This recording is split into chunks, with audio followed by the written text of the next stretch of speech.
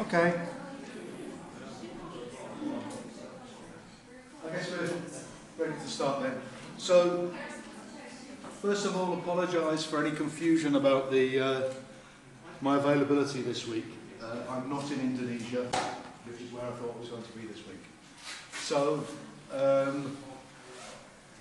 what we'll do is recommence topic 2, aerosol, and continue by discussing the behaviour of atmospheric aerosol. So in the last lecture we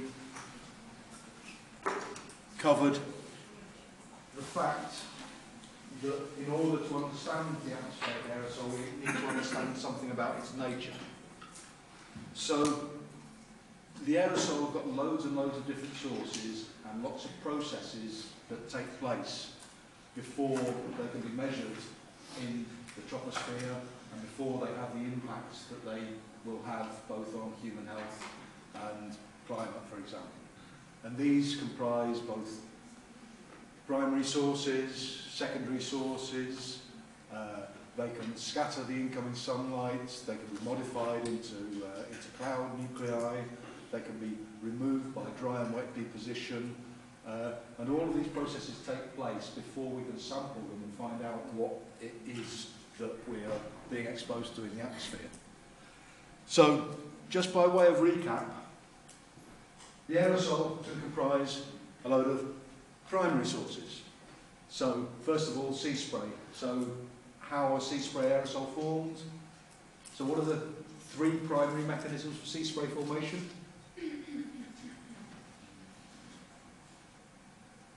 So first of all, the air is entrained into the ocean surface, forms bubbles, the bubbles shatter, and these form particles which are the film particles. The film particles are the finest sort of sea spray particles. When the bubble shatters, there's a jet that is formed because of the vacuum that's left over because of the bubble cap shattering, and these pinch off and form jet droplets, and then spume droplets are the ones that are formed when spray just gets ripped off the top of waves by high winds.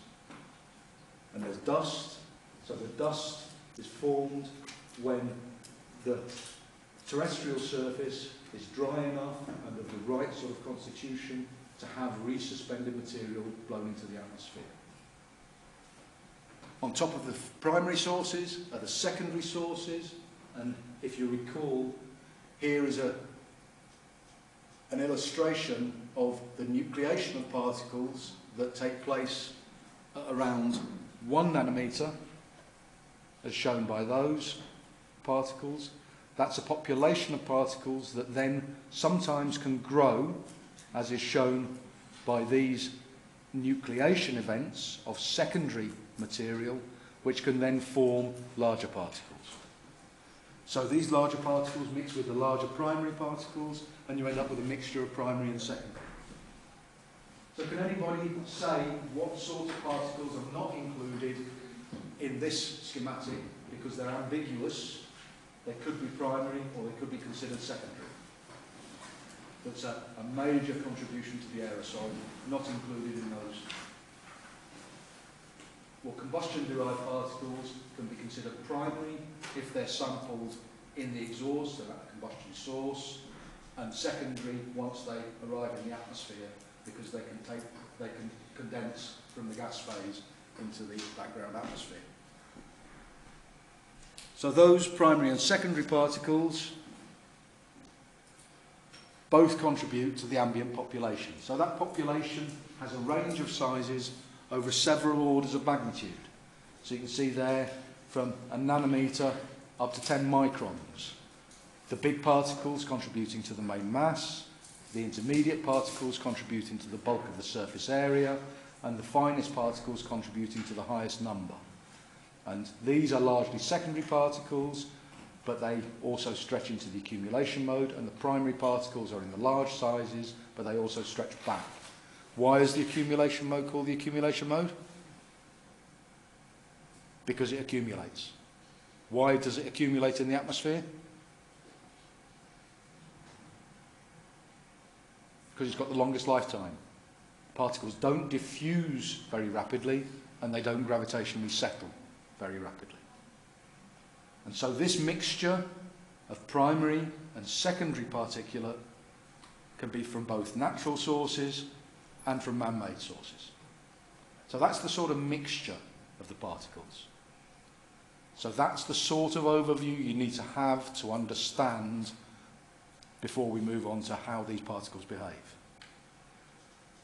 So what are those particles made of? So we saw last time that they can comprise a lot of inorganic components. So what are the main sources of inorganic secondary components? Anyone got any ideas, inorganic secondaries? Ammonium. So that's directly emitted primary ammonia that can then form ammonium when it's condensed on the particles. What does the ammonium neutralize?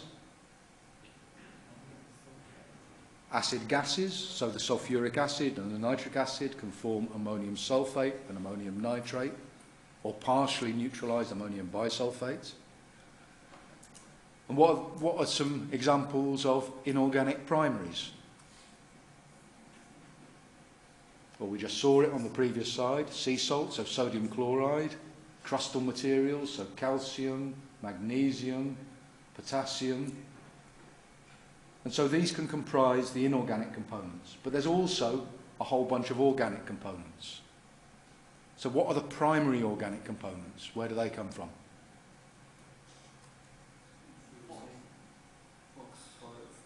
Yeah, but they form secondary organic aerosol. So the VOCs are volatile, so they're gases. So they form secondary aerosol. What primary aerosol are organic? Bacteria. Black carbon isn't organic. Black carbon is elemental carbon rather than organic carbon.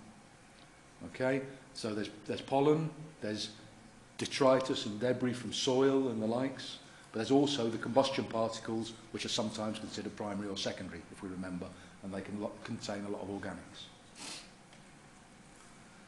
So these can be sampled. And so how do we know about the sorts of sampling? Well, we measure them. How do we measure particles and what they're made of?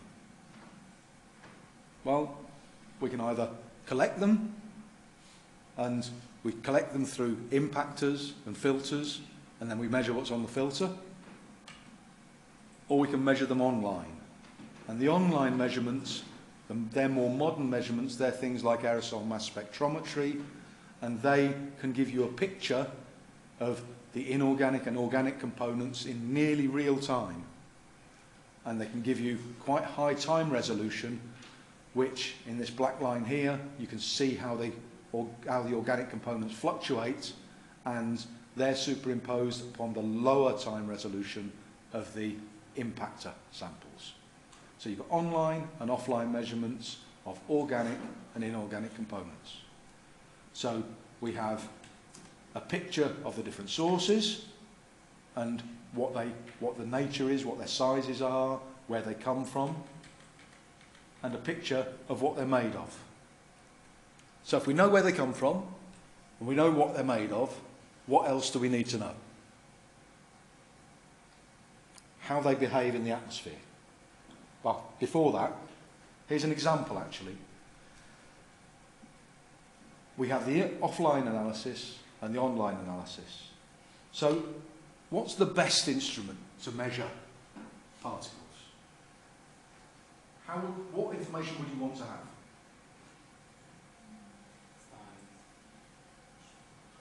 What's the best instrument to measure the composition? What information would you like to have? We'd like to know every component. Yep. When would you like to have it? All of the time. What frequency would you like to have it? Very fast. Okay, so all the components, all of the time, very fast. And you'd want to know what size they are. So what instrument can do all of those things?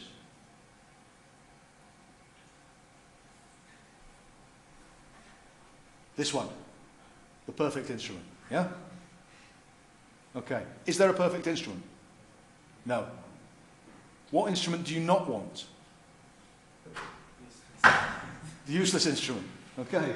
So you don't want the useless instrument, and you want the perfect instrument. So the useless instrument can't measure anything any of the time. The perfect instrument can measure all things all of the time, all sizes. And this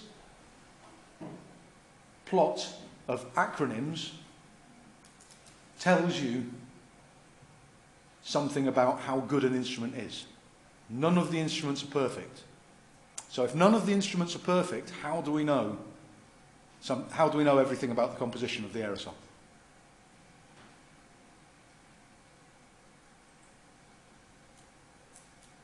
You have lots of instruments.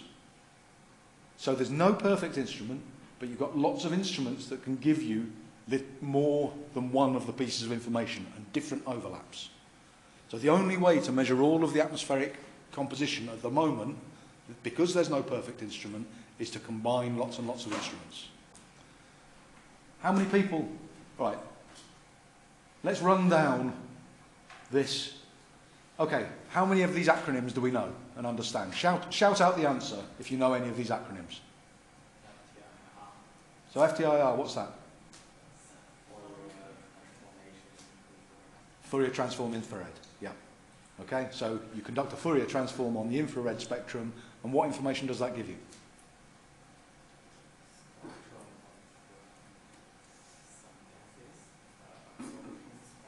Okay, absorption spectrum of some gases. What are we trying to sample here? Particles. So what's needed in order to use a Fourier transform infrared? Well, you can use some special FTIR for particles, but some of the time you evaporate the particles and you measure the gases that come off. Any other acronyms?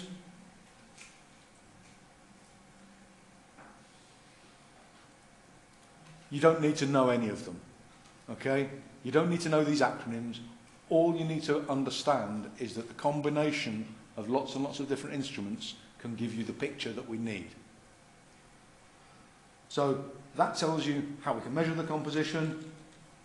Doesn't tell you much about the sources, but if you can guess what sources comprise what components, then we can get a picture of the sources and we can get a picture of the composition of atmospheric aerosol. So once we have this, well, why do we want to know about particles? Why do we want to know about aerosol at all? Because of the health effects and because of their impact on climate and the biogeochemical cycling, for example. So in order to do that, we need to understand how the different components and how the different aerosol behave. So what sort of behaviour might we want to understand?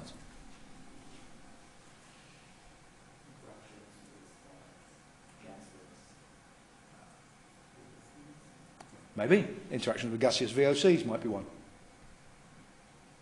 Interaction with light might be another. Interaction with the human body might be another. Interaction with other gases that aren't even VOCs. So oxidants. But one of the most important ones is the interaction with water.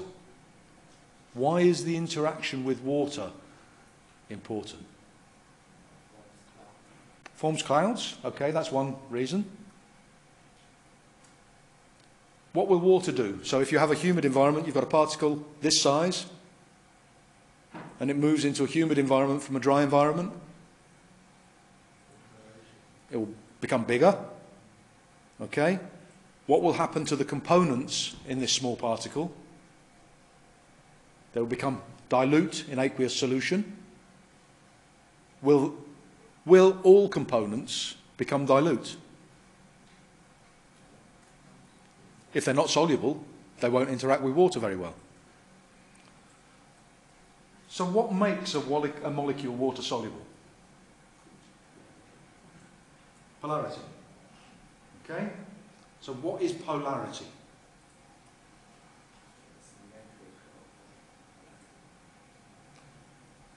It's the unequal sharing of electrons between atoms in the molecule. So, in water, where do the electrons want to cluster? Water, H2O. The electrons cluster around the oxygen atom. Okay, so water. Water is the most abundant semi-volatile gas in the atmosphere. So we know what semi-volatile means?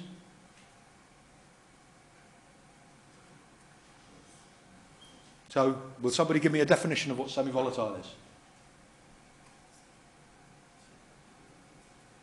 It can exist in multiple phases under the ambient conditions. Okay? So it can exist as vapour, it can exist as liquid, and if you get cold enough higher up in the atmosphere, it can exist as ice. So it's a semi-volatile material, and it's a very special semi-volatile material because its triple point is under atmospheric conditions. Do we know triple point? Triple point is the point at which you're in equilibrium between the water, the gas, the liquid, and the gas and the solid. Okay? So water is a very special molecule for that purpose. And that's why it's essential for life, actually, because of its particular properties. So, what makes a molecule water soluble then? We've already said it's polarity.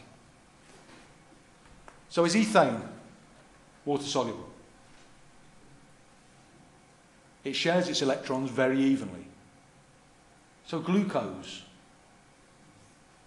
Okay, so what are the functional groups that make glucose water soluble? OH. Okay, so you've got lots of hydroxyl groups. So the O has more of the electrons than the H in the OH group. So the O that has lots of electrons around it attracts the H in water, and the H on the OH group attracts the O in water. So you end up when you've got lots of water molecules in a particle, then they will surround the glucose because they like it and put it into solution. So you can have lots and lots of different molecules in a particle, and only some of them are solvated. So what's the special term for solvation in water? Do we know? Hydration. So solvation, you can have any solvent can form a solution. If the solution is with water, it's hydration. And hydration forms an aqueous solution. So most droplets, or most particles, in ambient conditions, because they have water, they are aqueous solutions. So if they're ionic compounds, they will dissociate and form, for example, sodium chloride will form sodium ions and chloride ions in aqueous solution. If it's glucose, would glucose ionize? Why would it not ionize? Why does glucose not ionize? It hydrates, but it doesn't ionize. Because it's strongly bonded, it's covalently bonded. Because the OH is covalently bonded, and you've got this close sharing of the electrons, you end up with a stable molecule, but a hydrated stable molecule in aqueous solution.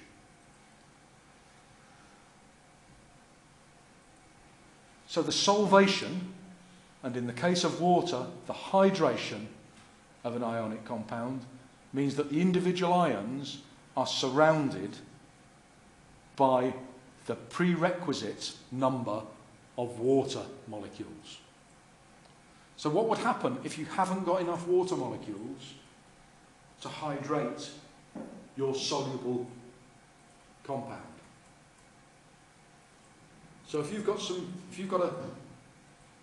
a cup of tea,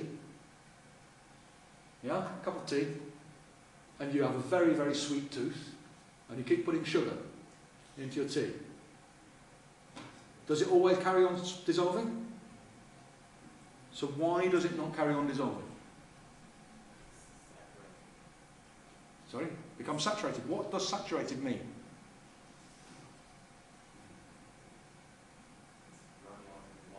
It's run out of water. So what does that mean? Why has it run out of water?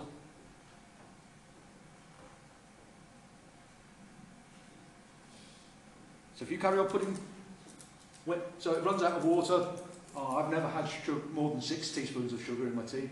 Could I put 7 in? Probably not. And it only tastes just as sweet. So if I put more sugar in, it wouldn't taste any more sweet. Okay? Unless I got some solid sugar. But it wouldn't taste any more sweet. So why wouldn't it?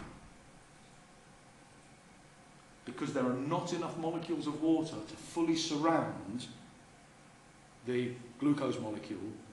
So you would need probably you'd need of the order of 10 to 12 water molecules for every molecule of glucose to fully mobilise and fully take the sugar into solution. So if you haven't got the right number of moles of water for the solution, you cannot get above the solubility limit. What about ethanol? So if somebody has a bottle of vodka and they want to make it stronger and they have a bottle of ethanol, could you just keep adding ethanol to the vodka and keep it a solution?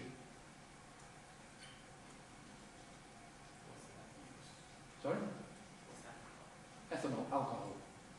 So if you have vodka which is maybe 40% alcohol, could you add 100% ethanol to make it 50%, to make it 60%, to make it 70%? Yeah? Yes. So what's the difference between glucose and ethanol?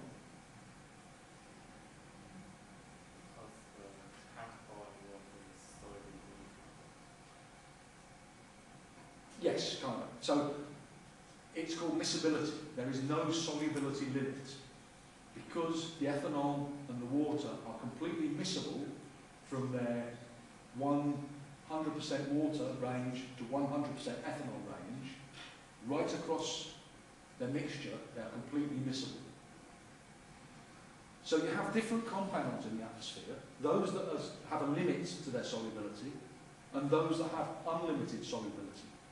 And you've got the full range in between. So, if you have, is there anything that is completely insoluble in water?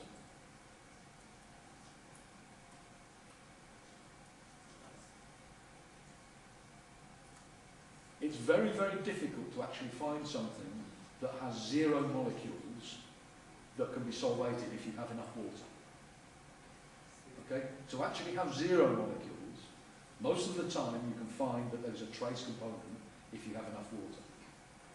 Water is a very, very good solvent. But what happens if you have ethanol and water and something that's less soluble in water?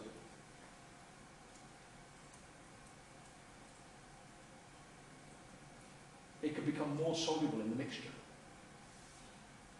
Okay, so you can imagine you have water plus ethanol. You could then have ethanol plus acetone, acetone plus toluene, toluene plus benzene, and you can end up with a mixture that is fully soluble because you become soluble in each of the other components.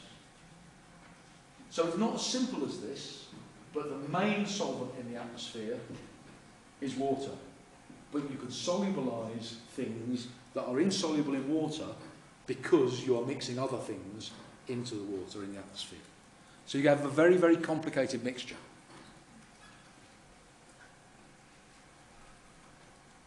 So here, if you were putting salt into your tea instead of sugar, you can see that you get, if you've only got this number of water molecules, you don't have enough to fully dissolve it, and you have undissolved sodium chloride still in your aqueous solution. So it becomes a brine solution that's fully saturated, and you end up with more than you can dissolve in the aqueous solution.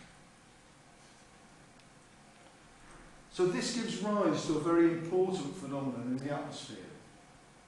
So do we all know what deliquescence and efflorescence are?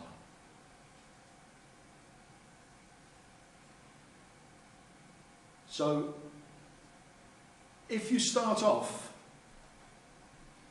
in the atmosphere and you have sodium sulfate, ammonium sulfate, sodium chloride, sodium nitrate and ammonium nitrate particles, and you start in a dry atmosphere, or fairly dry, 50% humidity. And if you increase the humidity, so how can you increase the humidity in the atmosphere?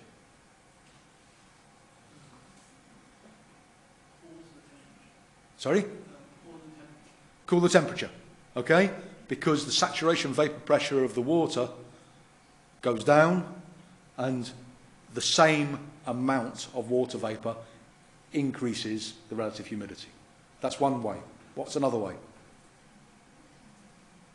So you can cool it down, so you can lift it up in the atmosphere, it gets colder and becomes more humid. What's the other way? You can add more water. So you can move the air from the land over the ocean, you get water evaporating from the ocean, it becomes more humid. So you can change the absolute humidity, or you can change the temperature. And both of those change the relative humidity. So you take the air that contains the particles from 50% and you increase the relative humidity. At around 57% relative humidity, if you have ammonium nitrate particles, they will start taking up water. Why do they take up water?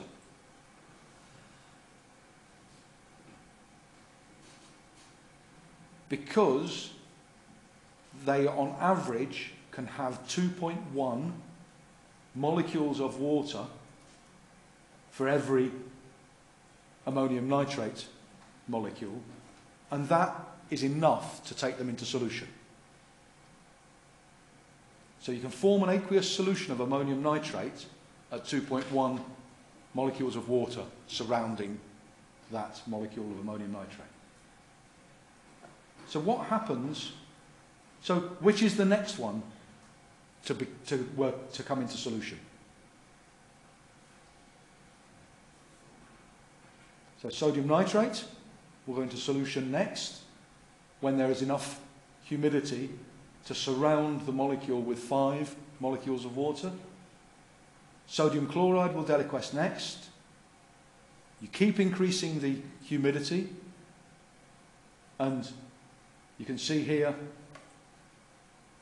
that ammonium sulfate goes into solution, and when you can go up to 90% relative humidity, and you still, if your particles are made of sodium sulfate, they won't take up water.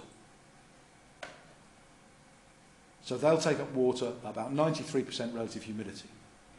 So what happens after you get that amount of waters of solvation? So after the deliquescence point, so see here for ammonium sulfate, you've increased your humidity to about 78%, it starts taking on water, that's the saturation point in solution. You have a saturated solution at about 78 to 80%. What happens if you increase the humidity more? Well, the particle's very happy, it'll just take as much water as it likes. Okay? And it'll take the equilibrium amount of water. So at 85% relative humidity, it has 0.85 mole fraction of water. And 90% relative humidity, it has 0.9 mole fraction of water. So if you've got a particle of ammonium sulfate at 50% relative humidity, what's the mole fraction of ammonium sulfate?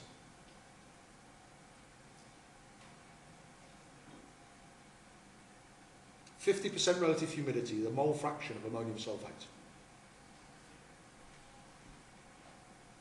It's 1.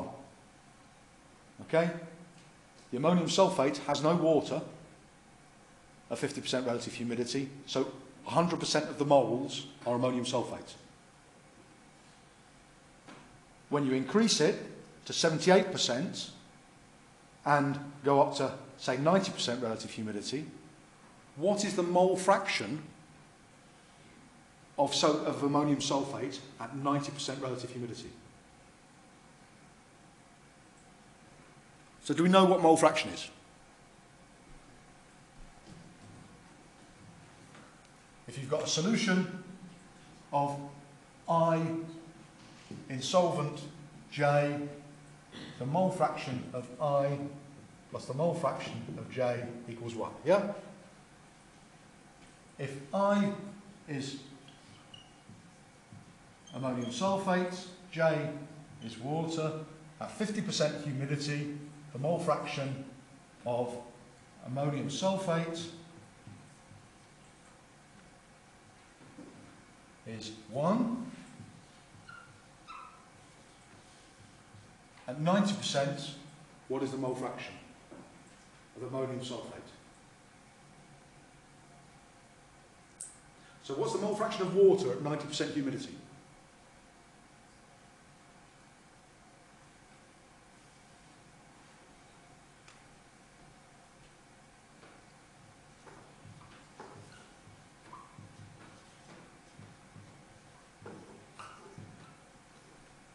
So the mole fraction of water.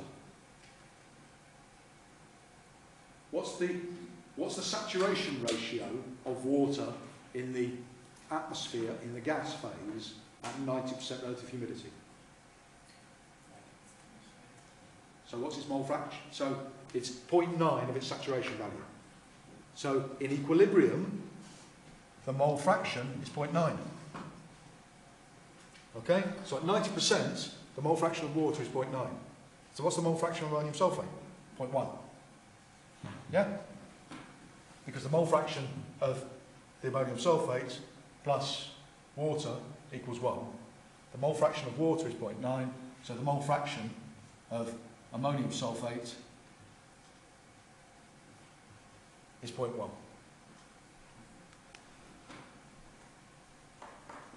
So here's your ammonium sulfate particle at 50% humidity.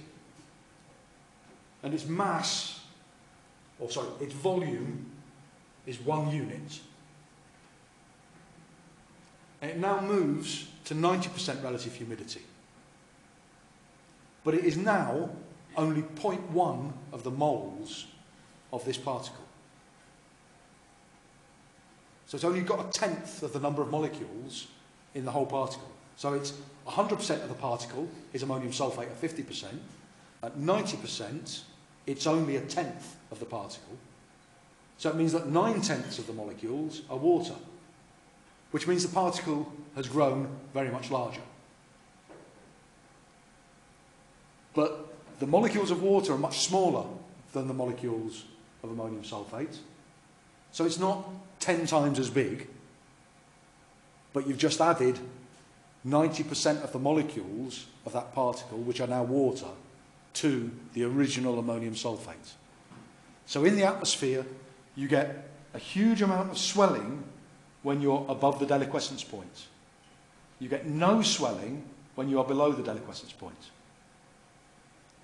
So even if you're at 90% relative humidity and all your particles are sodium sulfate, you haven't swelled the particles at all.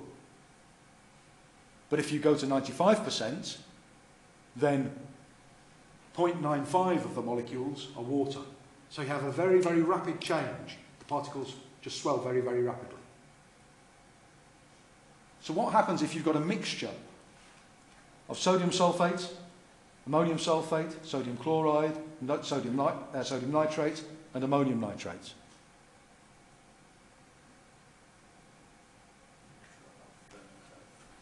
Well, it's just Xi plus xi plus 1, xi plus 2, xi plus 3, etc. So you add the mole fractions at their relative humidity above deliquescence to get the amount of swelling.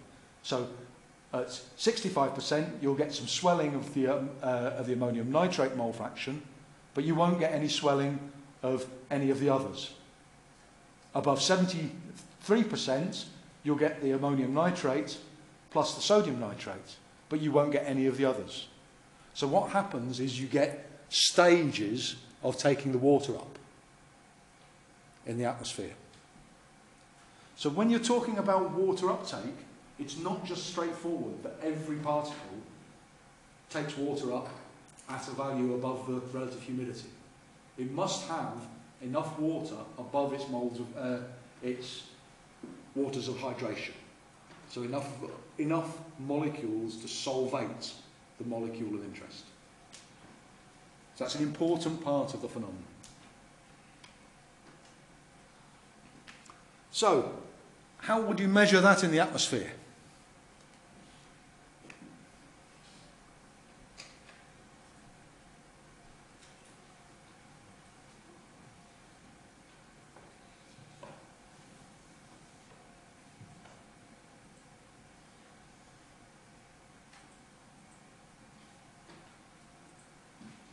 So, you use a black box. It doesn't matter what it is, but it's something that sizes the particles at dry. So that might be 20% humidity. And what you'll see is with diameter,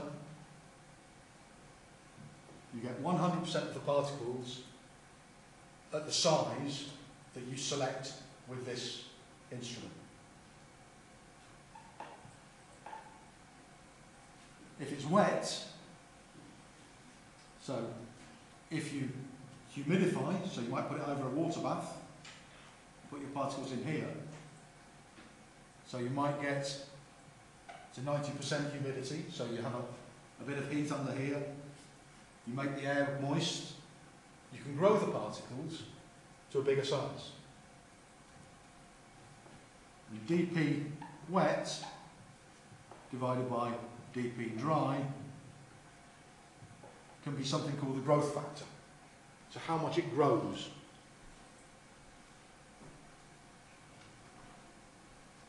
So if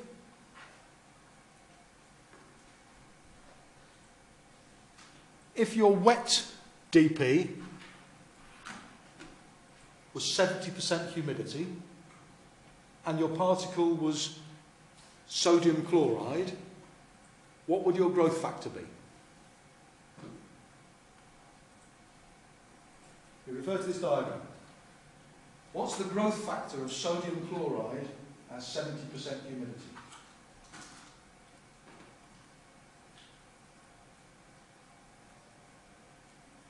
So if you had a 100 nanometer particle of sodium chloride, what size would it, at 50% humidity, what size would it be at 70% humidity?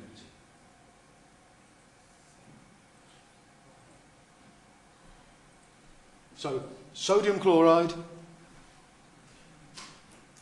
is the blue one. So at 70% humidity, it hasn't grown anything. So the growth factor is 1. So what will your growth factor of sodium sulfate be at 85% humidity? Sodium sulfate doesn't deliquesce till 93. So its growth factor at 85 is 1. So it hasn't grown at all. But if you measure the growth factor of ammonium sulfate at 90% humidity, its growth factor would be the point at which it's grown to with about 20 moles of water for every mole of ammonium sulfate. So you can say something about the composition of the particles by the growth factor. So if you know what the humidity is, and you know how much it's grown from dry to wet, so the dP wet divided by dP dry It can tell you something about the particle composition. But if you've got a mixture, say you put in a black carbon particle,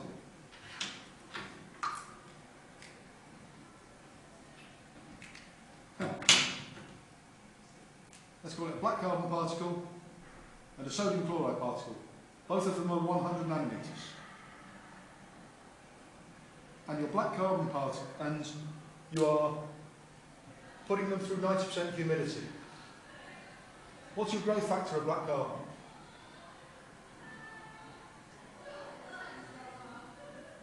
Does black carbon like water? Okay. So what's the growth factor of black carbon at 90% humidity? 1. What's your growth factor of sodium chloride particle? It's more than 1, isn't it? So at 90% humidity, you can see that sodium chloride starts taking on water at about 73%. So your sodium chloride particle would grow. So your black carbon particles would be there, and your sodium chloride particles might be there. So the fraction of particles that don't grow and the fraction of particles that do grow tells you something about the mixing state. So how much they've grown, this value divided by this, tells you something about the composition. How many particles don't grow, or how many particles grow a little bit, and how many particles grow a lot, tells you something about the mixing states.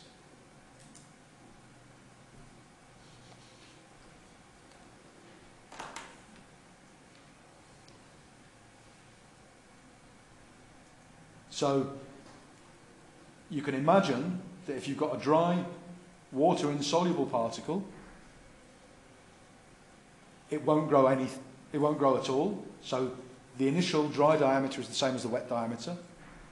If it's slightly soluble, or it's got some soluble components in your particle, it will grow a little bit. And if it's highly soluble, it can grow a lot.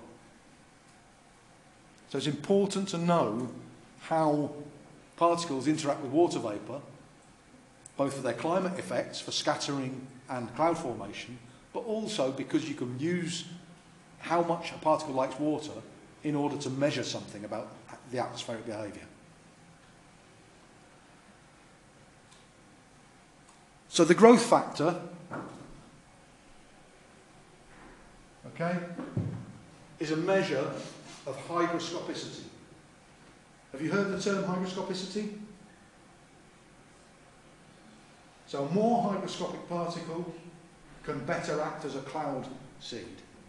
A less hygroscopic particle will act very poorly as a cloud seed. So what things affect hygroscopicity? Well, it can be the water solubility. It can be the morphology.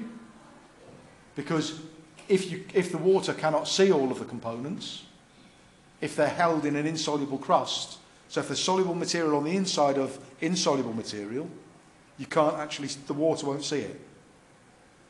And so, also, have you heard anything, something called the Kelvin term? Does anyone know anything about the Kelvin term? Okay, so it's dependent on the curvature of the particles. So will small particles take up water better or worse than large particles? Small particles will take up, right, they'll take up much less water because they're much smaller. So the size of the particles, the morphology and the composition will all tell you something about will all be informed by measurements of the growth factor. So the hygroscopicity will be determined by those sorts of things. But of course you can have different sorts of mixtures. So you don't know whether everything behaves exactly as you think it would. So you could have some things that are partially soluble surrounding insoluble cores with some completely soluble material, and then it will grow to an amount that is the average of all of those components. Right, so here's some real measurements. So these are real measurements of particle hygroscopicity.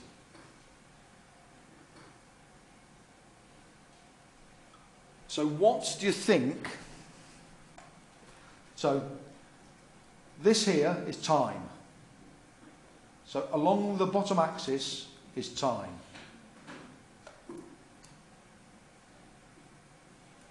Along this axis is the growth factor.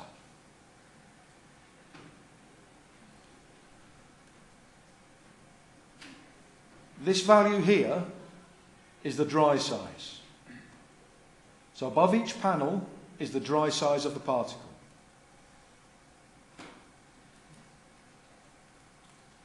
So we start, this instrument starts off measuring 25 nanometer particles, so small particles.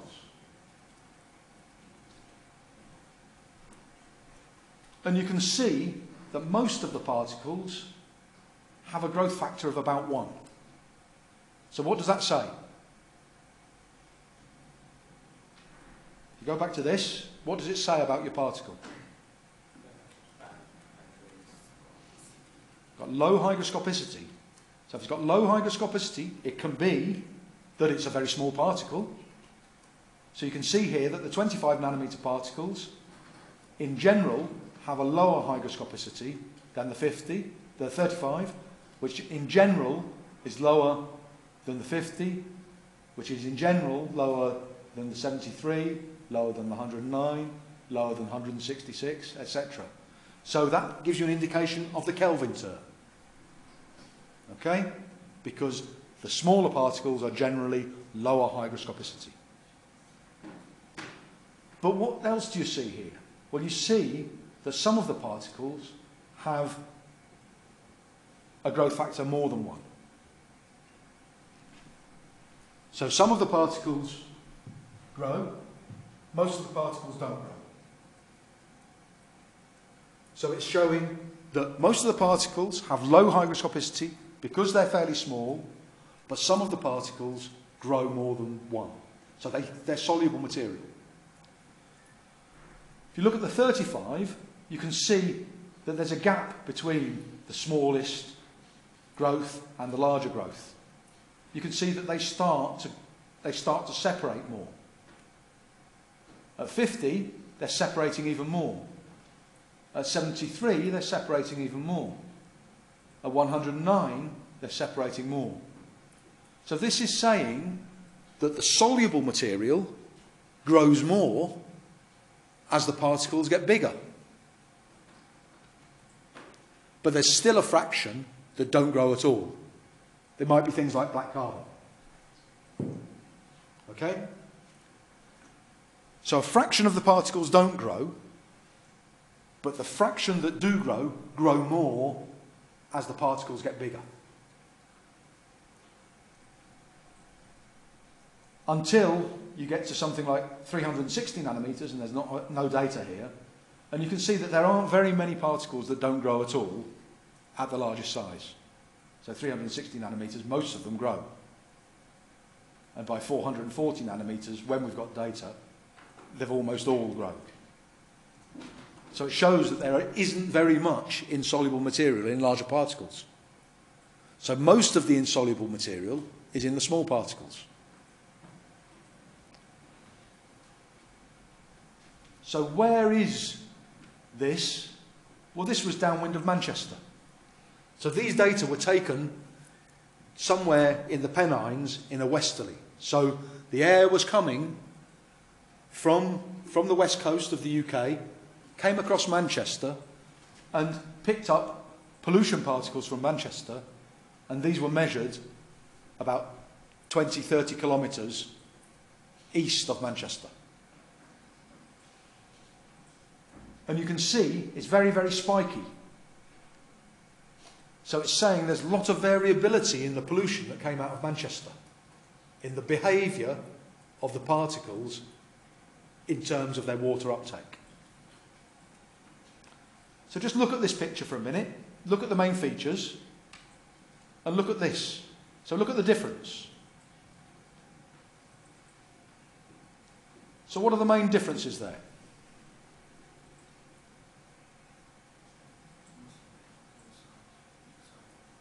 Okay, most of them grow. There's almost no low hygroscopicity particles here. Now these were measured in Tenerife. But they were measured in Tenerife. Do you know where Tenerife is? You went there, didn't you? Or you're going there? You're going there. Okay. So these were measured in Tenerife as the wind moved from Europe.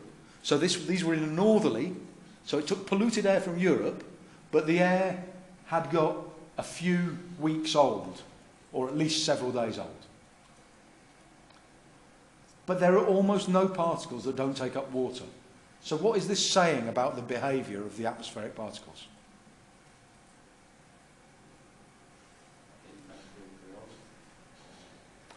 Not just grow, they become more soluble. Because these are the same sizes as this. Yep. So these are the same particle sizes. Dry size, 35 nanometres, 35 nanometres. But there are no particles that are insoluble. So that says that with age and with time in the atmosphere, your insoluble material turns to soluble material. What's another explanation?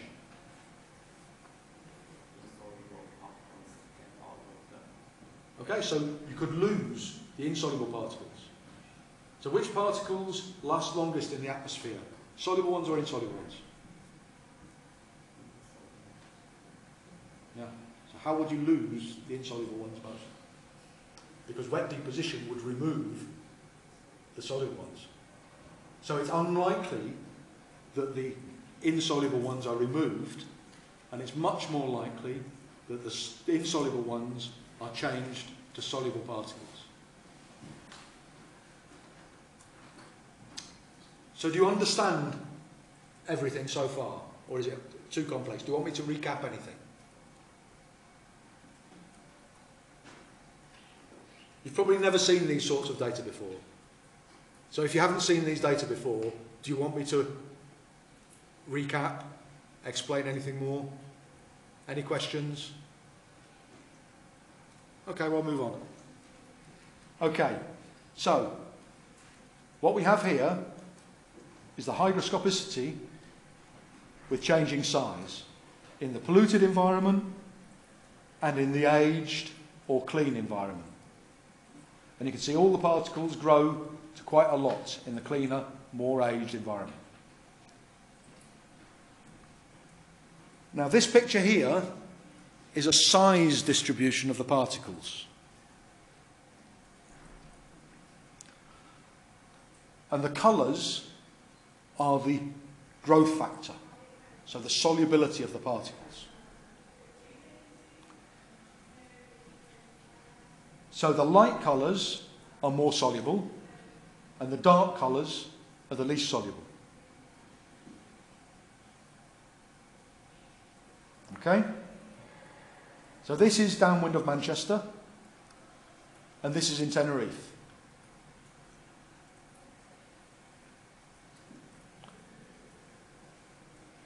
So what are the differences? You can see from the polluted case on the left-hand side that you have a lot of small particles that are insoluble. Well, we already know that. There's a lot of small particles that are insoluble. Yep? And a smaller fraction of them grow a little bit. As you get bigger particle size, more of the particles grow by more. So more of the particles become soluble. So that when you're here, even though you haven't got very many particles, most of them are soluble. But look at the scales. This is 20,000 and this is 2,000.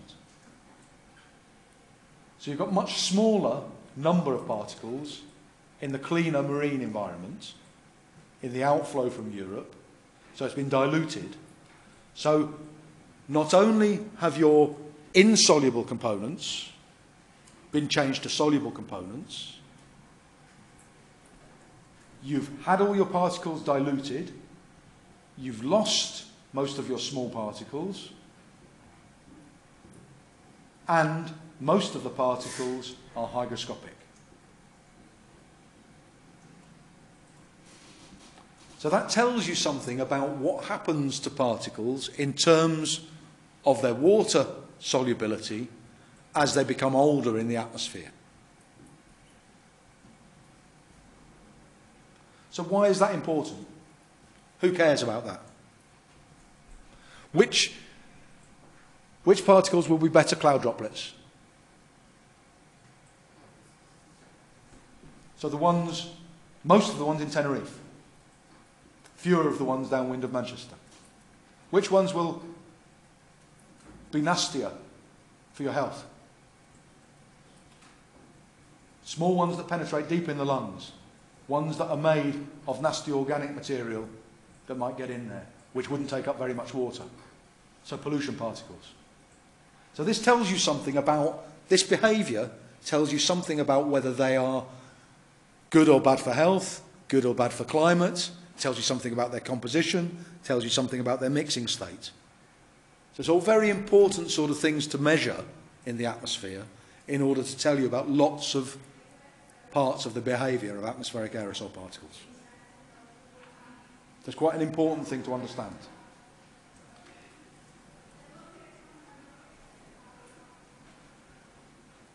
So these are just animations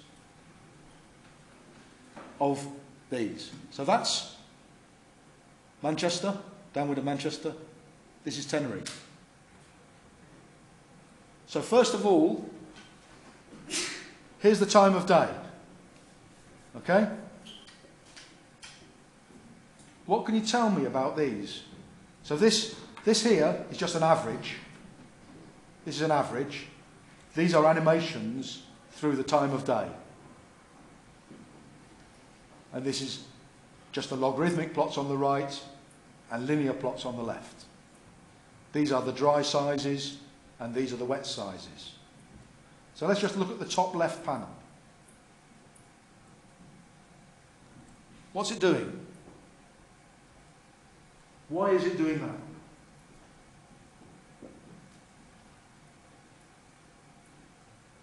Where do the particles come from downwind of Manchester? What are the sources? Traffic. So when is there most traffic? Rush hour drives the traffic, but you also have to move the air down, so you need enough wind to move it down. But generally the wind speed was fairly constant. But what you can see here is that this diurnal pattern, where you get more pollution particles at times of day that correspond to high traffic flow, gives you a lot of variation in the number of particles. And this is variation of particles that don't grow very much. So this is combustion aerosol, organic compounds and black carbon that don't grow very much. There's not so much movement in the more hygroscopic particles at a larger size. So a lot of those are coming from the background from Manchester. Those more hygroscopic ones are already quite old. They're coming into Manchester. On top of that, you have all these particles that are coming from Manchester that are contributing to the air.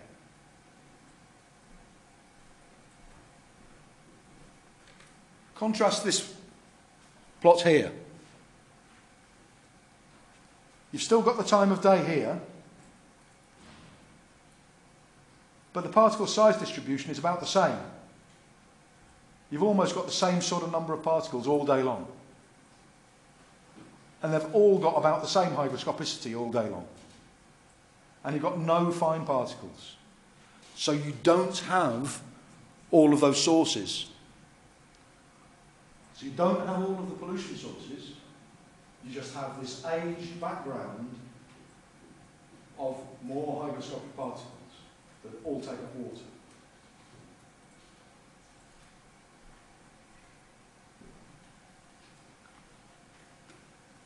So, we have this picture here. So we have this picture here of different components take on water at different relative humidity.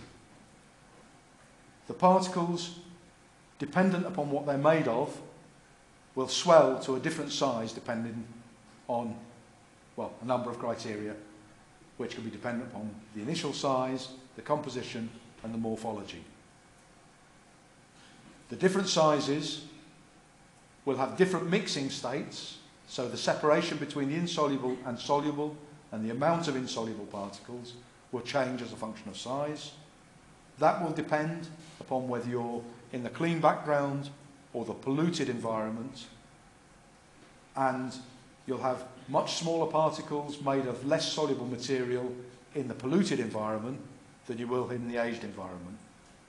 And there'll be a strong diurnal signal when you're near to source, than much stronger signal than when you're further downwind from source. So does everyone have a feel now for what the atmospheric particles are doing? So if we go back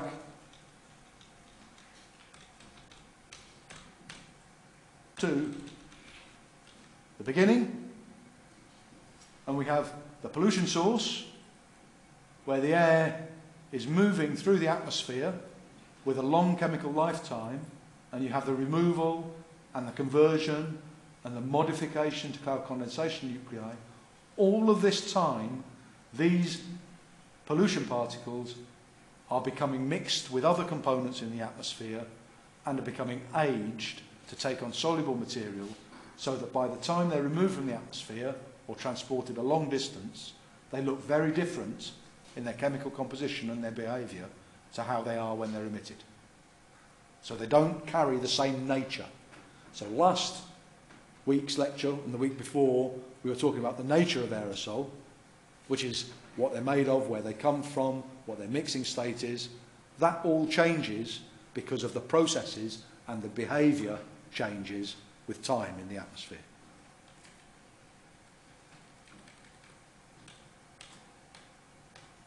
So are we all comfortable with that?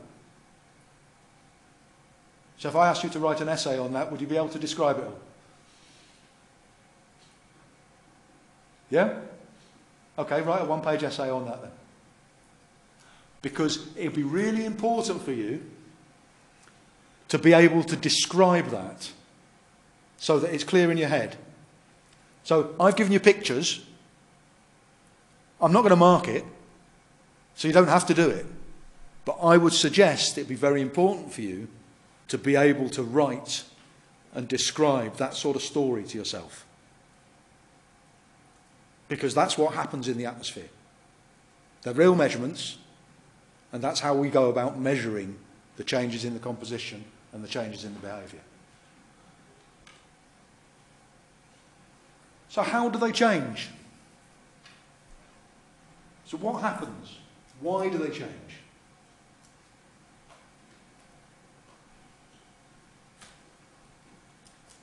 What is physical aging? Take a particle here, hits another particle there, changes. Well, if you've got component A and component B, then the new particle has A plus B. Very simple, coagulation. What's condensation? If something is above its vapour pressure, it can condense on the particles. So if you've got a semi-volatile gas, and we all know what semi-volatile is, don't we? Semi-volatile is something that can exist in both phases. If you've got semi-volatile gas and you give it a surface, it's going to condense. So you can collide particles together and they become a new particle. They'll be bigger and they'll have more components. Or you can add gases to them and that material will become solid or liquid from the condensation of the gases. So both of those can add more soluble material and increase the overall solubility and hygroscopicity.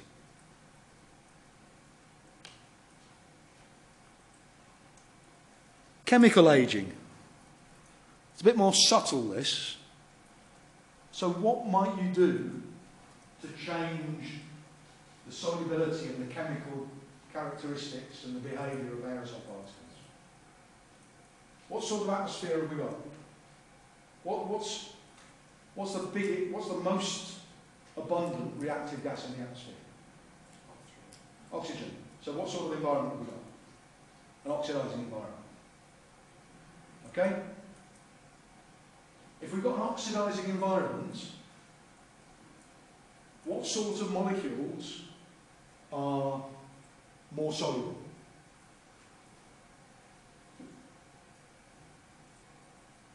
Polar ones.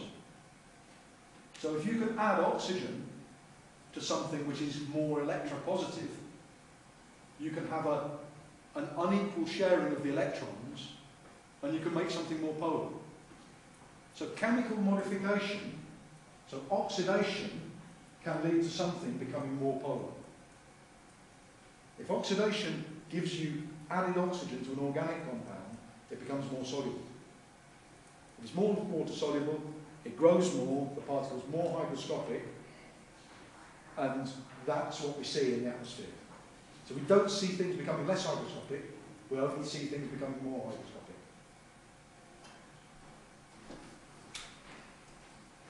So that can change the aqueous solubility of the organic compounds.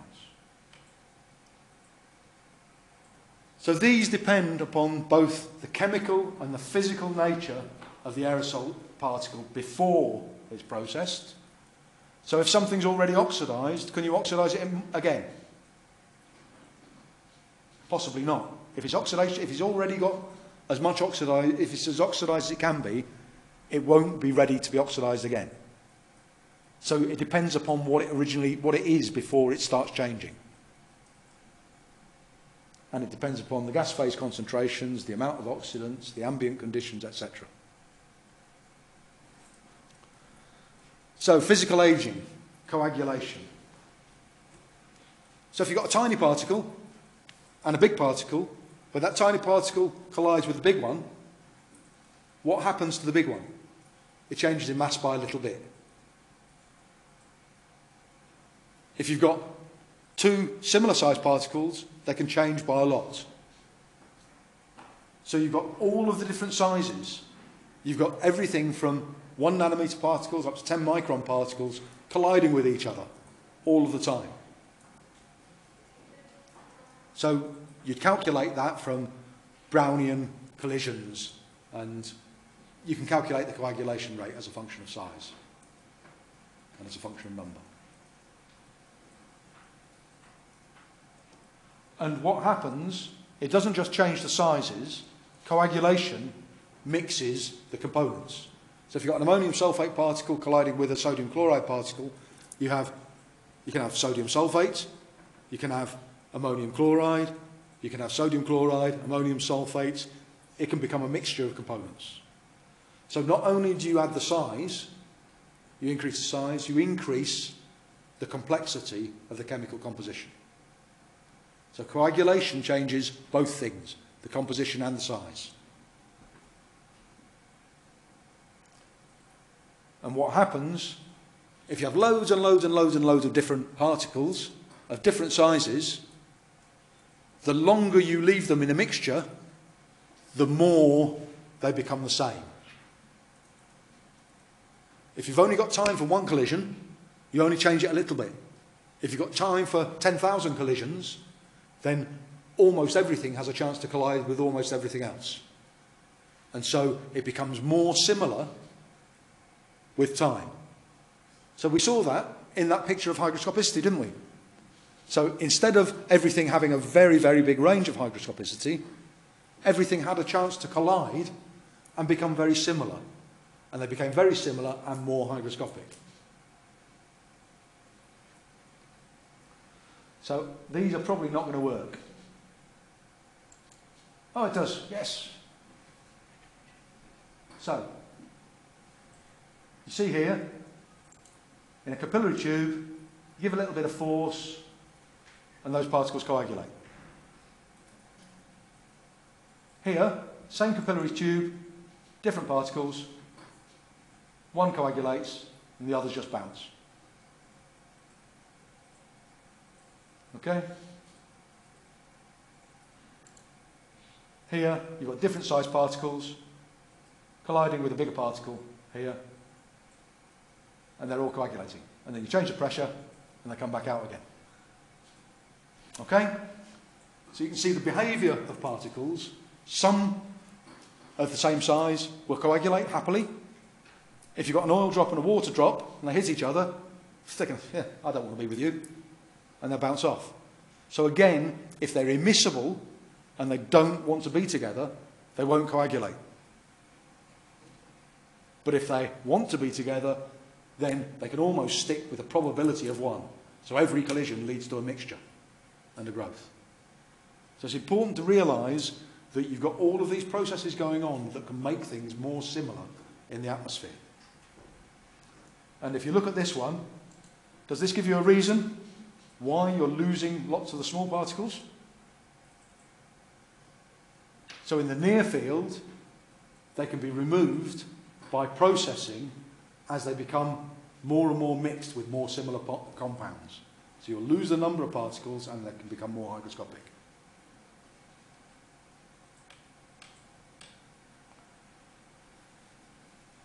So the boring stuff now, calculations.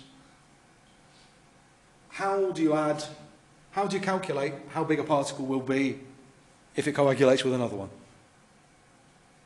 If you've got a 5 nanometer particle and a 10 nanometer particle, what's the size of the new particle when it joins together? Sorry? The total volumes will change. So you just add the volumes. So what's the volume of a sphere?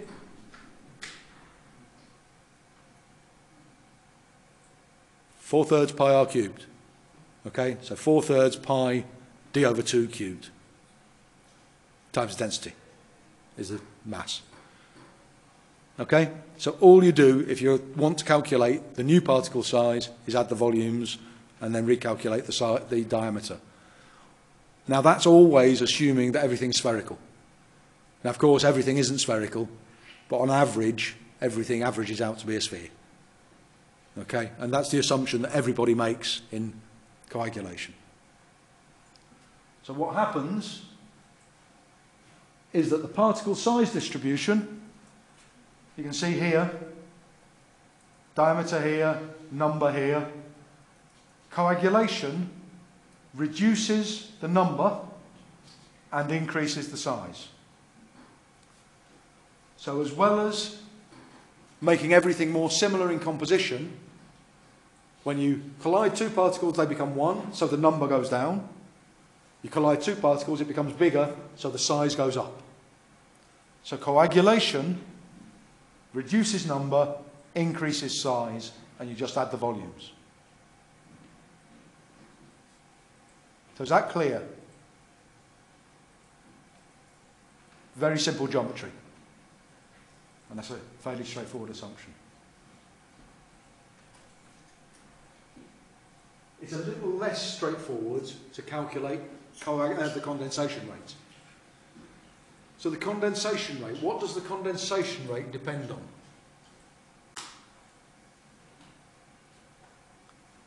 Any ideas what drives gases to want to condense onto particles? Saturation vapor pressure is one thing. Okay, so if your saturation vapor pressure, if you've got lots of gases above the vapor pressure that exists above the particle, so if you have, let's go back to water. It's quite an easy example.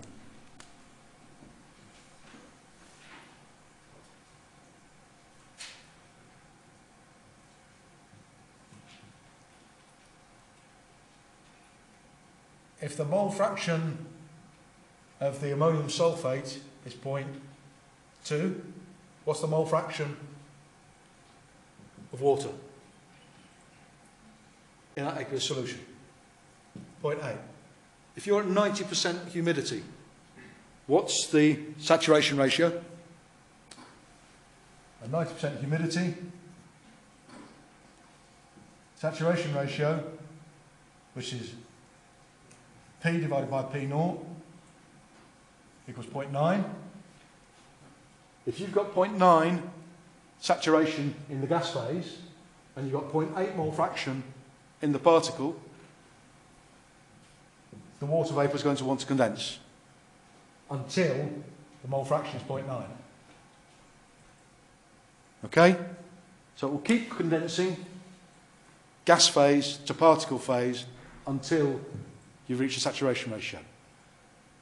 So it's dependent upon the saturation vapour pressure. What else does it depend on? Condensation rate.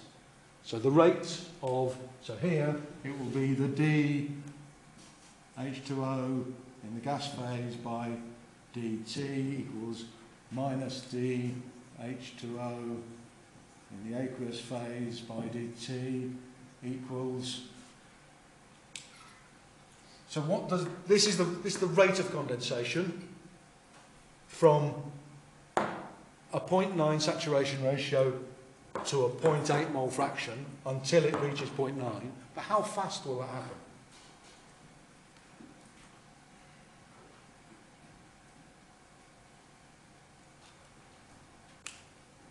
Well, if you look at the slide here, this has got a term, this is the vapour pressure difference.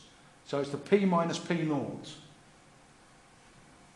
So the P over P naught is 0.9 here.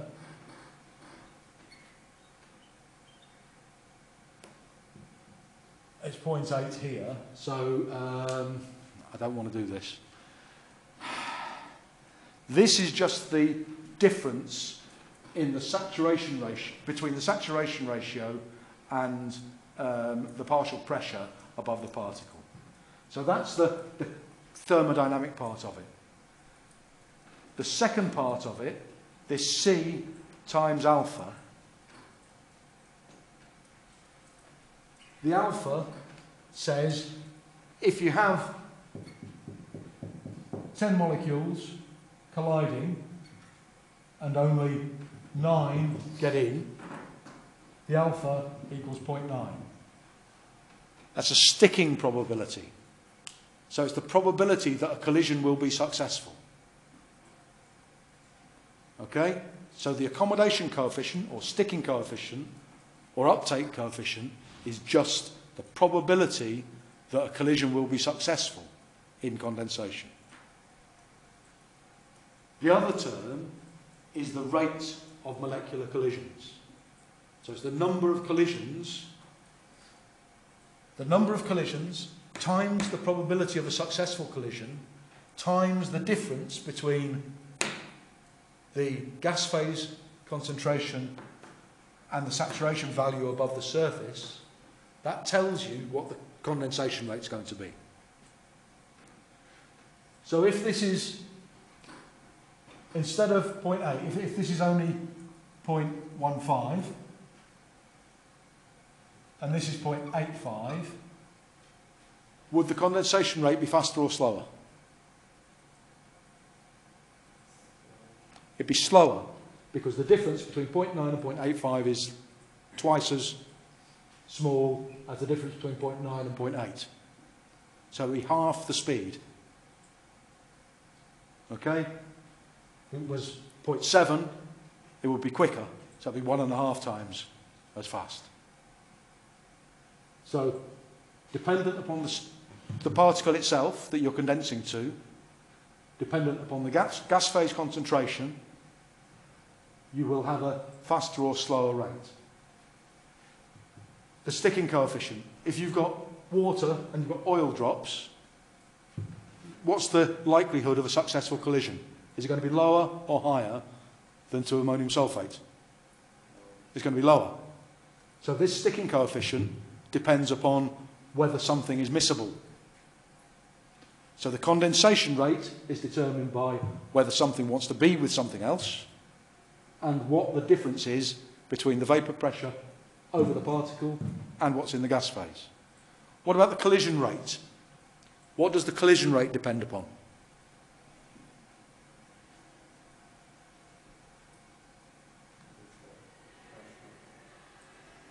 gas kinetics. It's dependent upon the temperature, pressure. It's just a simple gas kinetic expression. So if something's hotter, you have more collisions. But if something's hotter, you also have a change in the saturation vapor pressure. So you might imagine that this relative humidity would go down. So the number of collisions might go up, but the thermodynamic driver might go down.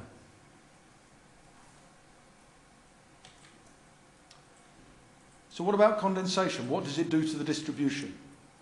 If you've got 10 particles and you condense gases onto them, they just grow bigger. So it does nothing to the number. The number stays the same, but the particles get bigger. So again, you just add the particle size, the volume of the particles, or the mass of the particles, to the mass of the condensed gas, and that gives the new mass of the particle, which gives you the new diameter of the particle. So, coagulation decreases the number, increases the size. Condensation keeps the number the same and increases the size. So, we've looked at our size distribution from the polluted environment to the aged, cleaner environment, and we've now looked at two processes that can change the distribution and change the composition: coagulation and condensation. Coagulation reduces the number, increases the size.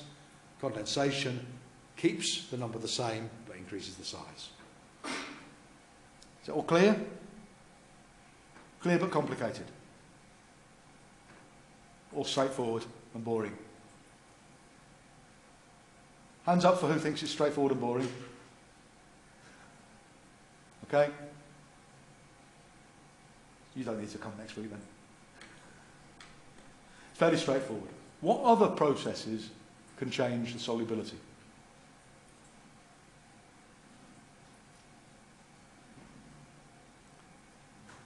So here is an example where you do not change the gas phase concentration. You do not change the number population, but you do change the hygroscopic growth. And this is a chamber experiment where particles that are the same size, particles of a given size are all shown to increase in hygroscopicity. So again, this comes back to the point where we were talking about changing the chemical composition in an oxidizing environment. So if you're actually changing the polarity of the material inside the particle, you change its affinity for water. So you've got condensation, coagulation, and a chemical aging, which can all change the hygroscopicity and all lead to the observations that we see.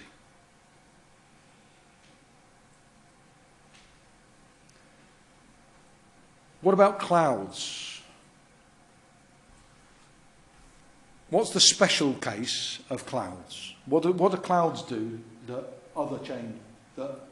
that doesn't happen anywhere else in the atmosphere to the composition and the particle distribution?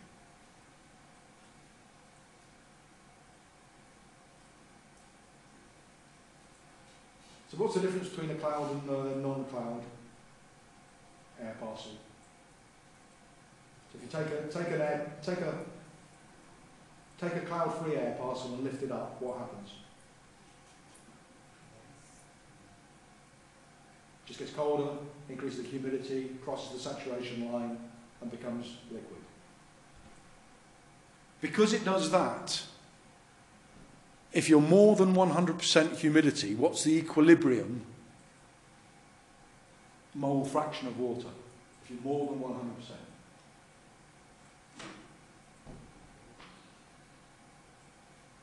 If you're more than 100%, what's the mole fraction of water in a cloud droplet? Does that mean there's no particles in a cloud? No non-particles? So what? It means that there is no equilibrium. Clouds are not in equilibrium. Clouds cannot reach the equilibrium position. Because if they did, they would have a mole fraction greater than 1. Because they're supersaturated with respect to water, so they're more than 100% humidity.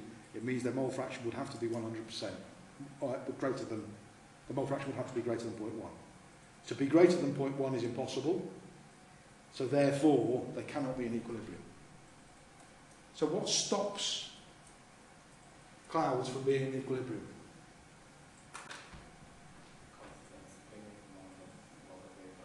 So they scavenge all of the water vapour. How do they scavenge all of the water vapour? They just get bigger. So the droplets get bigger and bigger and bigger and bigger until all of the water vapour turns into liquid water.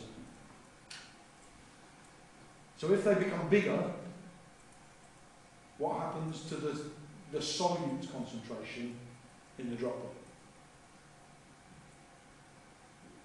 It becomes smaller and smaller and smaller. It becomes more and more dilute. So if you're more dilute, it means that you can suck up more gases. Because you're much bigger, your vapour pressure of the gas above the droplet becomes smaller, and so you can drive more molecules of a gas into the droplet. So you have lots and lots of components that can all, A, B, C, all of the chemical components can all drive into the droplet.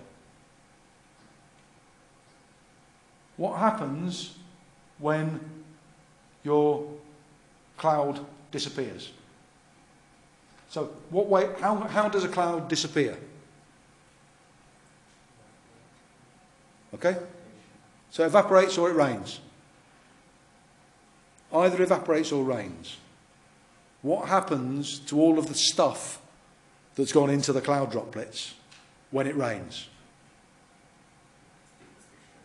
Okay. Goes to the ground. What happens when it evaporates?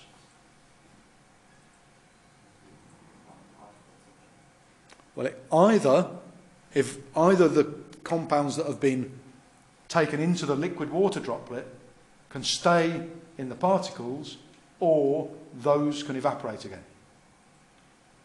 So it depends what happens.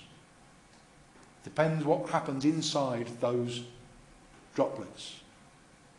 And those little droplets, every droplet can act as its own little chemical reactor, its own little aqueous chemical reactor.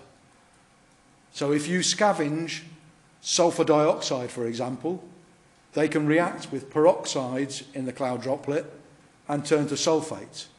And so when the droplet evaporates and the water comes away, you're left with more sulfate on your particle than you originally had.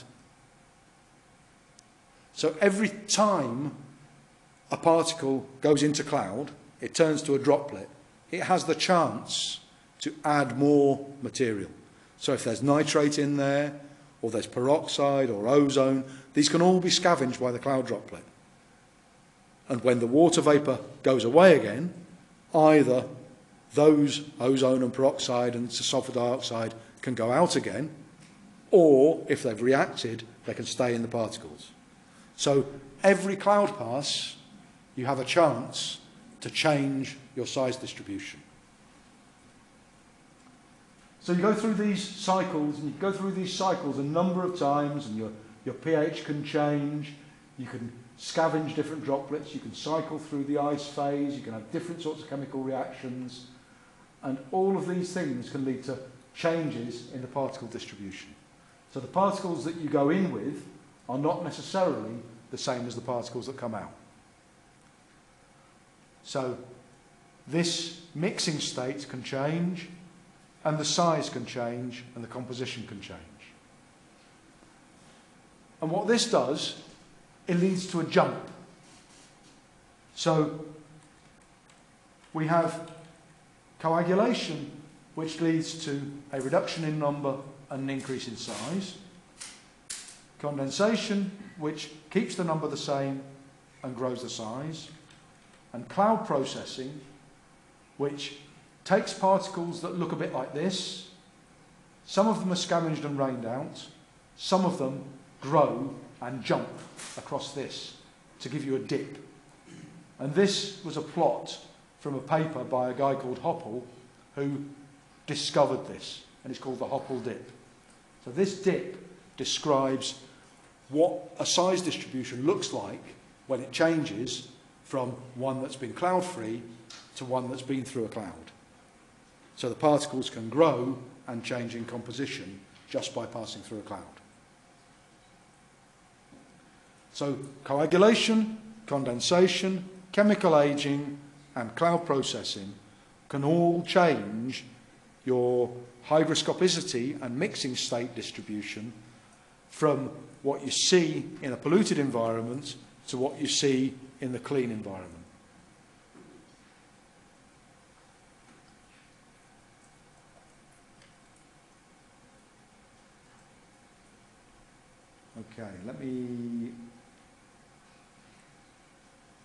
Okay, let's start with this one.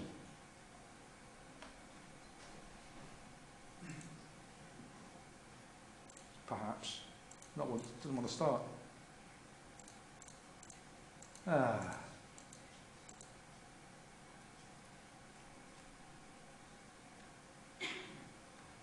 this is no good. Right, I've lost two of my key animations here. Bear with me.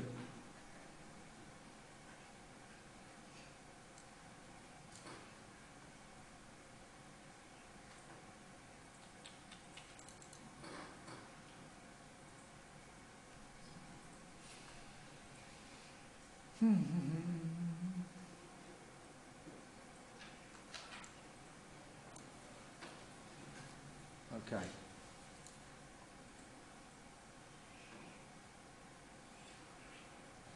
Okay. So here is the relative humidity in an environmental scanning electron microscope. I want this to keep repeating. It's not going to do it, is it?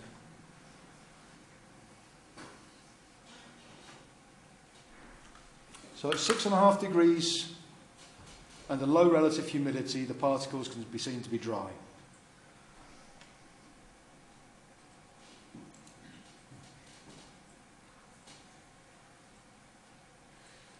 When you reach the deliquescence point, they become aqueous solutions.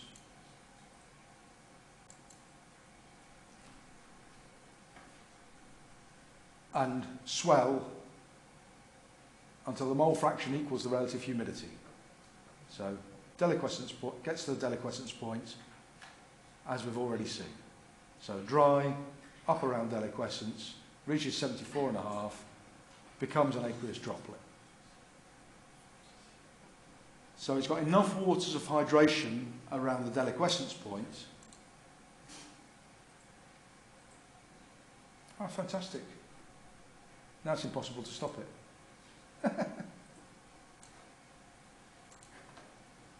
Okay. So,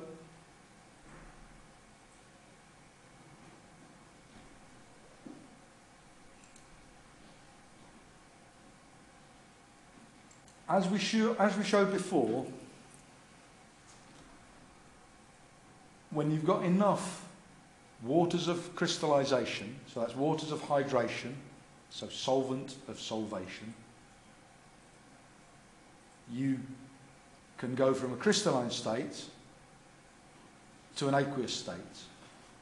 And anything beyond that relative humidity will increase its volume such that you become more and more dilute. And when you get above 100%, you become infinitely dilute and you become a cloud droplet, and you just compete until there is no more water vapour. This, no, I'm not going to. These are the Gibbs free energy and the saturation, yeah, and the entropy. I'm not, no. These are the relative mole fractions of individual components at a given relative humidity, but accounting for the water activity and non-ideality. Are you familiar with the concept of non-ideality?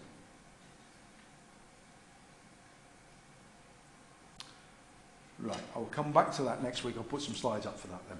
Okay, let's assume it's just mole fraction at the moment. But what happens when you start reducing the relative humidity? So if you go from 90% and you've got an aqueous particle, what happens when you come to 80% again? So you start drying the particle. Anyone any ideas? So what happens at 80%? If you have ammonium sulfate and you get more and more moist, above 78% it starts taking on water and becomes an aqueous ammonium sulfate droplet. If you start drying it again, what happens at 80% again? Nothing. So why does nothing happen? Anyone?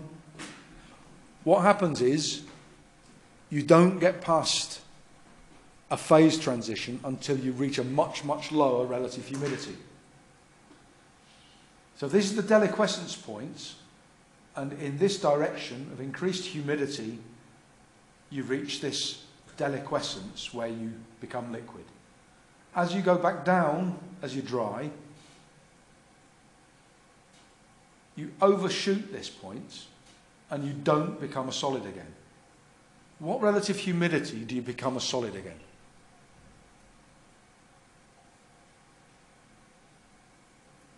Well, it's undefined. Why is it undefined? Does anyone know why it's difficult to predict when something becomes a solid again?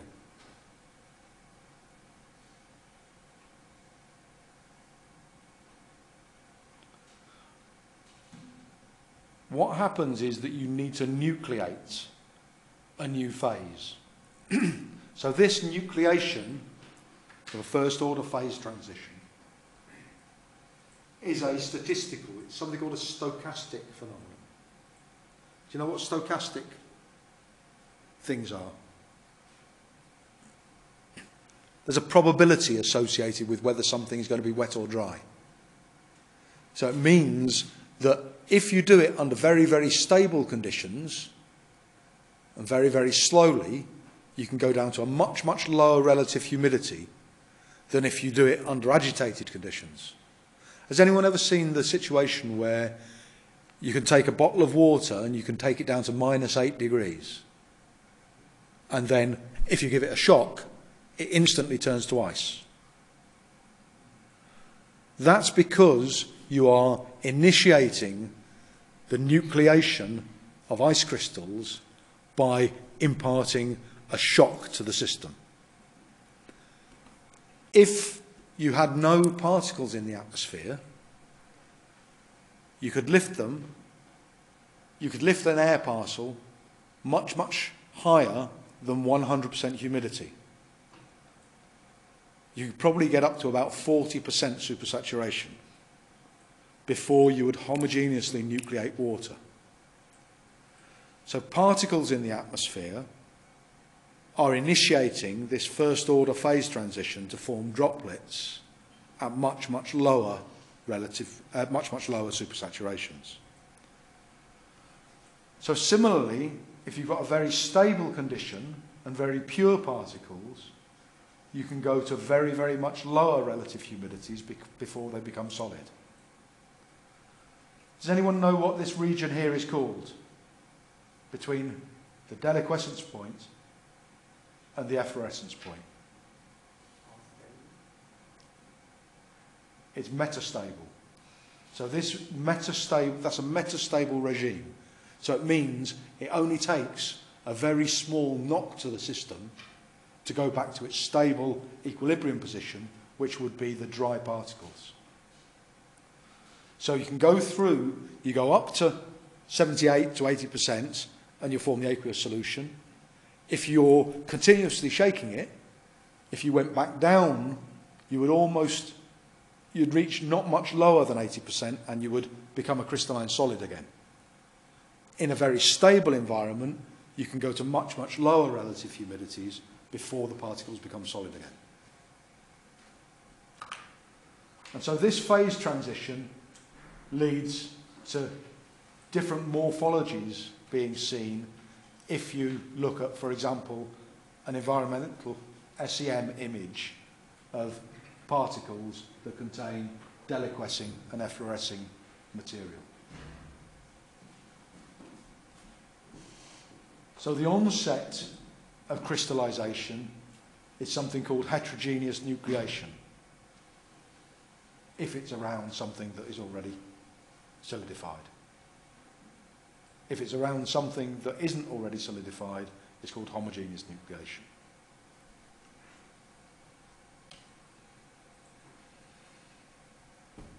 I won't discuss the energetics and the thermodynamics of the phase transition. But what I will do is mention a little bit about how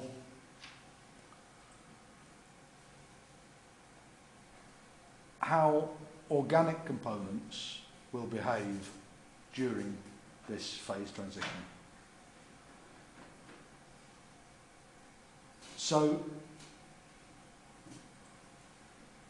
you can have organic components that can stop the water uptake because they can form a film around aerosol. So if you've got a molecule that has a lot of oxygen on one end, but it's got a lot of carbon down the other end, part of the molecule might be soluble, and part of the molecule not soluble. So what happens to that at high relative humidity? Part of it is solubilized, but the other part isn't. So you can end up with a molecule sticking out of a particle with the soluble head and the insoluble tail sticking out. And if you have enough of those molecules, they can stop the water uptake to the particle. So those sorts of molecules form surface films around particles. Surface films can inhibit the water uptake of particles. You can also get something, has anyone heard of micelles? Micelles are the opposite. So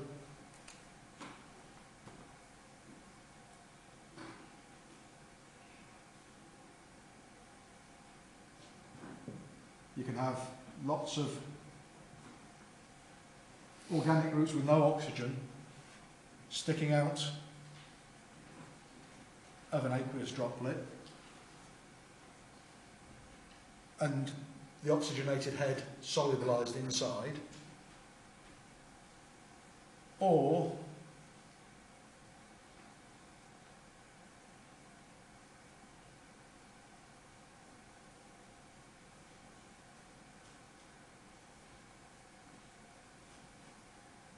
when you've probably seen this, if you take oil and water and shake it in a test tube or a beaker, you form little globules of oil inside your water. But in organic mixtures in the atmosphere, you can have molecules that have soluble heads with insoluble tails forming little globules inside the particle. Or they can be on the outside of the particle with the oxygenated head and the organic tail sticking outside. Both sorts of arrangements have been seen in the atmosphere. And if you look under an electron microscope, you can see the particles look a bit like that. And these are just some of the...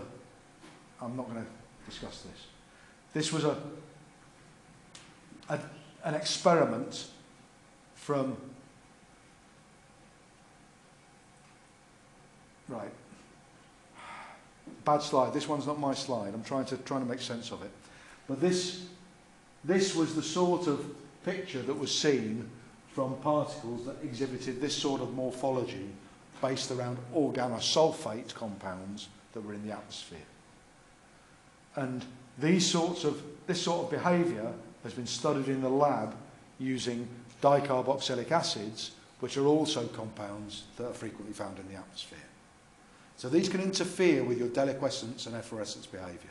If you've got mixed multi-component particles, then they won't behave in a clean way in the same way as inorganic compounds will with deliquescence and efflorescence.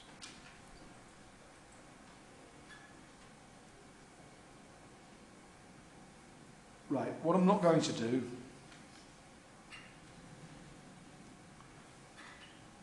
I'm going to leave it here because the next set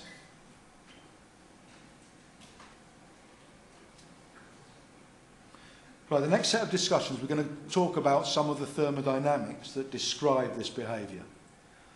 So what I want you to do before 2 weeks' time is have a look at the problems that are at the end of this presentation. So this just tells you a little bit about calculations of the equilibria that are taking place. These are very simplistic and simplified examples, but these are ways that we actually treat the equilibrium in aqueous aerosol. But what I want you to do is have a pretty good recap of the behaviour that we discussed at the beginning of the lecture, because that's quite important to underpin the thermodynamic behaviour that we're going to be describing. Okay? Everyone clear? Good, good. See you next time. Has anyone got the reader?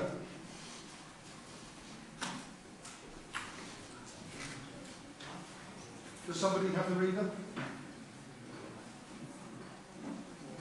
Has it been passed around? Does everyone use it?